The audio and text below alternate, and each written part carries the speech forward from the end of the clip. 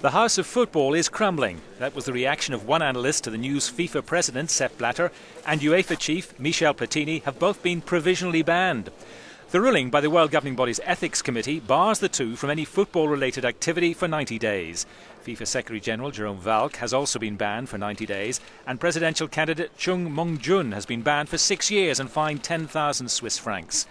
The move comes in the wake of the Ethics Committee's inquiry into the €1.4 million payment Platini received in 2011 for consultancy work he did for Blatter 9 years earlier.